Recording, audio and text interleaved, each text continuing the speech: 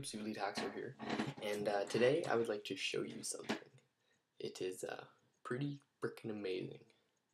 So, if you can see, that is, I don't know if you can see it or not, this is the iPhone 4.0.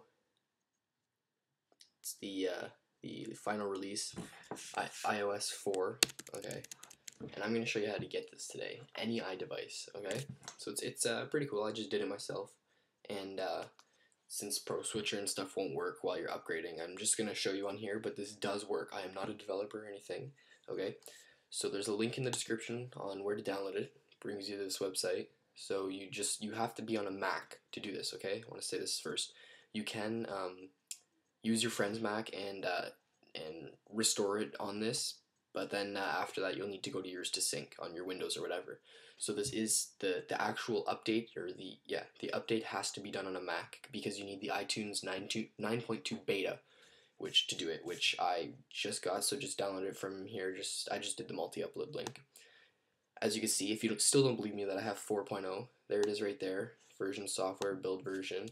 And if you still don't believe me, I'll open up my Spirit jailbreak, and that tells you iPod Touch 2G 4.0 not supported. Okay, so the jailbreak isn't out. Well, 20 bucks says I can find one, and if I can find one, I'll post a video on how to do it and stuff. But for now, I can't find one. So, but it is pretty amazing. This new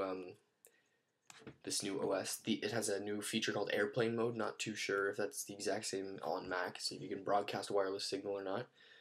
The dock, they changed it. It's got the actual Snow Leopard dock here. It's got folders now. It's got Game Center, which comes default with it. All the apps load faster, and they got a nicer look to them. So it is pretty amazing. So as you can see, just go to this website, scroll down a little bit. First install the 9.2 beta. It takes about 2 minutes to do.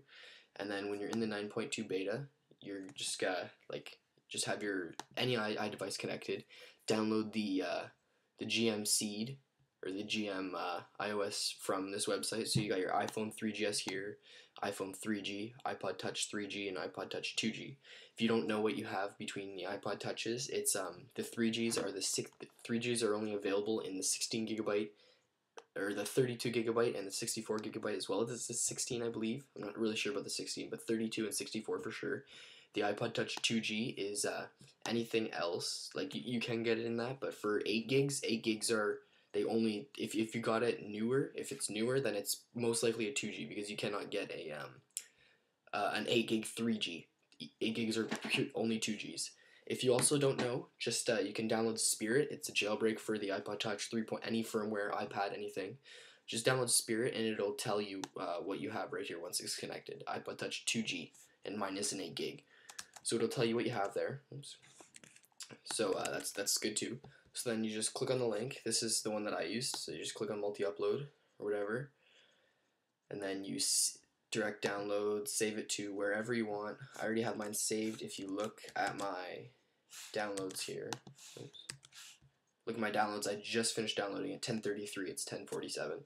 So I just downloaded a couple minutes ago. As you can see, it is the 4.0 beta here, or the 4.0 final release for the 2G iPod. So you just download it, okay, and then you're gonna open up your iTunes, okay, and then you're gonna hold Option, and you're gonna click Restore, okay, and then you're gonna search for Firefox defaults it to the Downloads folder, so mine is in the Downloads folder, and then you just click this and choose it, and then it'll go through all the restoring process. I suggest you back up your iDevice first before you do this, and then you don't have to import any of the settings or anything.